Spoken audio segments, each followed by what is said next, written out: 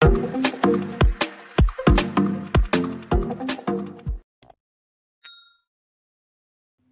friends, welcome to our channel. In this session we are going to discuss about a greedy application, optimal storage on tapes. What is the problem? The problem is they are given a number of programs. Each program having a length L. Each program having a length L. Now your aim is you need to store the programs in a tape. We have two concepts: single tape system, multi-tape system. For example, first to consider single tape. That means we have only one tape is existed. What is your aim? You need to place the programs into the tape such that the retrieval time is minimum.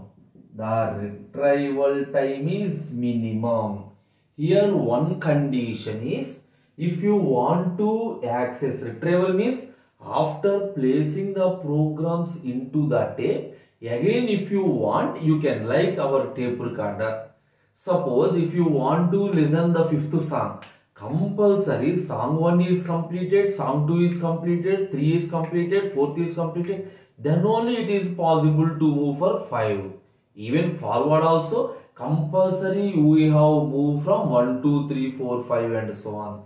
Here also the same concept. If you want to retrieve a particular job, you need to access all the jobs. That means the retrieval always starts from initial position. Initial position. Okay.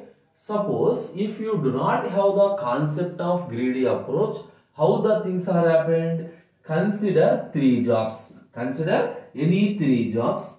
3, 10, 5. Assume L1, L2, L3. Length of job 1, length of job 2, length of job 3. Okay.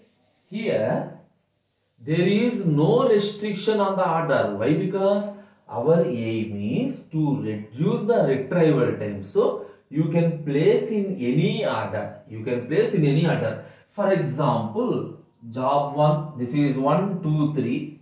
If you are placing in the order 1, 2, 3, place in the order 1, 3, 2, place in the order 2, 3, 1, place in the order 2, 3, 2, 1, 3, 3, 1, 2, 3, 2, 1. That means if we have 3 jobs, a total of 6 possible combinations.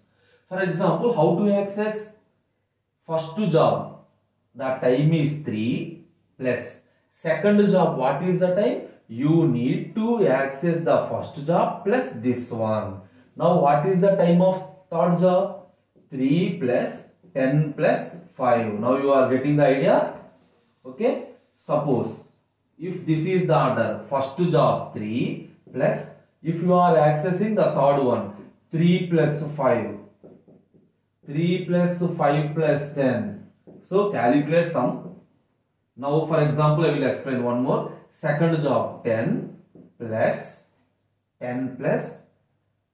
3, that is 10 plus 5 plus third job 10 plus 5 plus 3.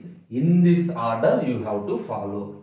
It is a wastage of time among all the calculations which has the minimum sum value. In that order we are placing the jobs in the tape. In that order we are placing the jobs in the tape. To overcome this problem, we are using greedy approach. Now, suppose what is the length? Assume the total retrieval time is sigma I is equal to 1 to n Li. The meaning is, if you want to access third job, fifth job, so I is equal to 1 to 5 L1 plus L2 plus L3 plus L4 plus L5. Now you got it? This is the formula for accessing any job. That means we have to access all these jobs. Now okay. Now directly I am moving into greedy approach. So in greedy approach, the procedure is very simple.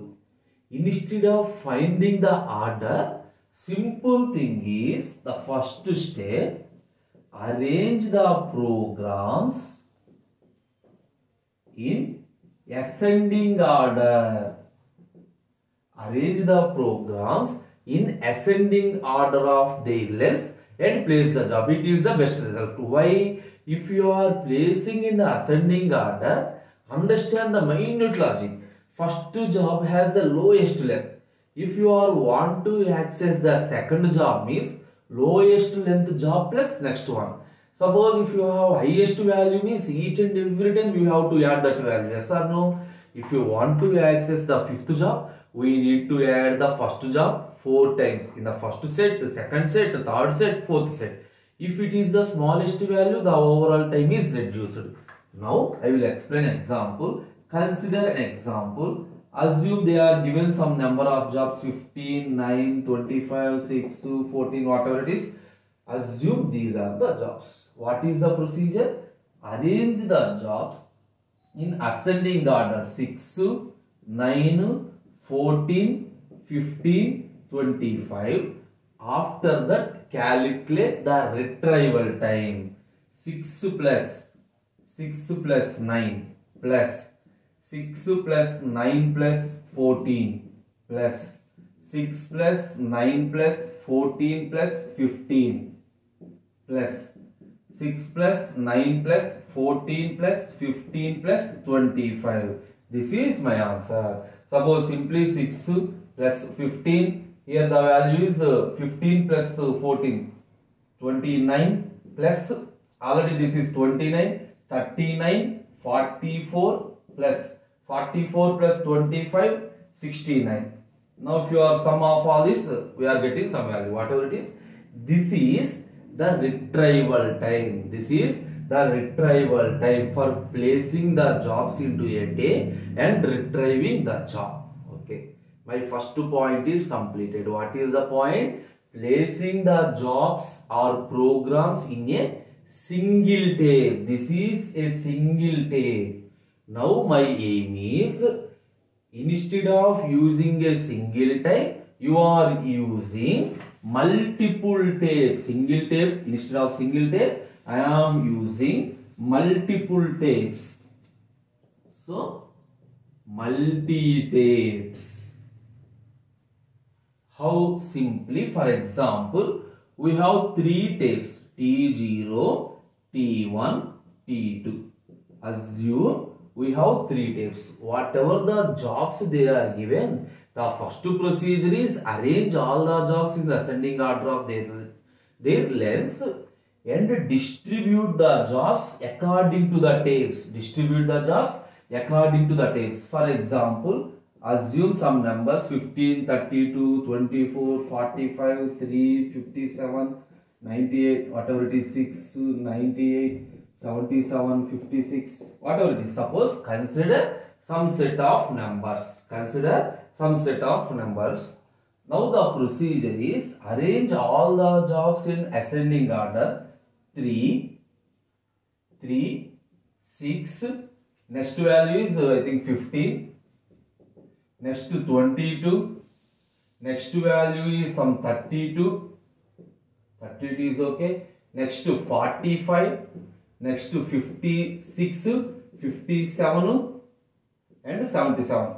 Suppose this is the way. Now the procedure is, first job is placed in this one, second job is placed this one, third job is placed this one. You got it? Now 22 here, 32, 45, 56, 57, 77. Here one more is remaining, 98. Now 98. No need. All the tapes must and should consist of equal number. There is no problem. Now these is the way you are using multi-tape. Calculate the retrieval time for each and every tape individually. The retrieval time for each and every tape individually, like 3 plus 22 plus 3 plus 22 plus 56 plus 3 plus 22 plus 56 plus 98. This is the retrieval time for tape 0. Similarly, 6 plus 32 plus 6 plus 32 plus 57. This is retrieval for time for tape 1. Now, 15 plus some 45 plus 15 plus 45 plus 17. This is the retrieval time for tape 3. T1, tape 2, tape 3.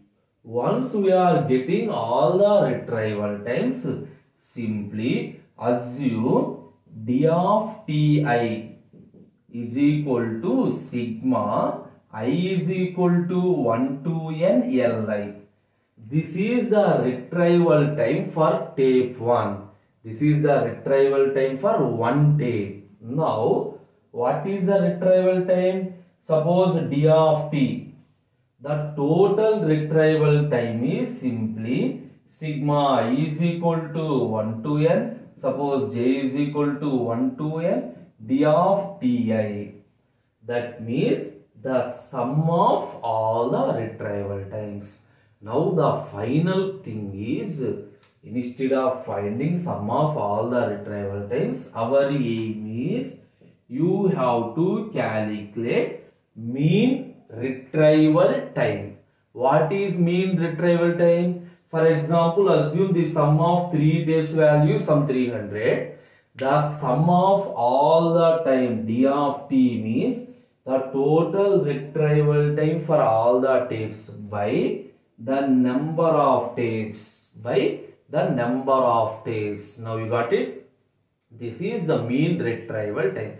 If you have a single tape means no need of any mean retrieval time. Why? Because only one tape, the retrieval time and MRT both are same.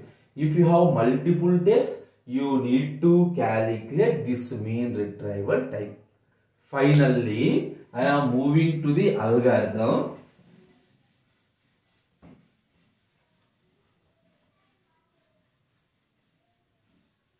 Moving to the algorithm.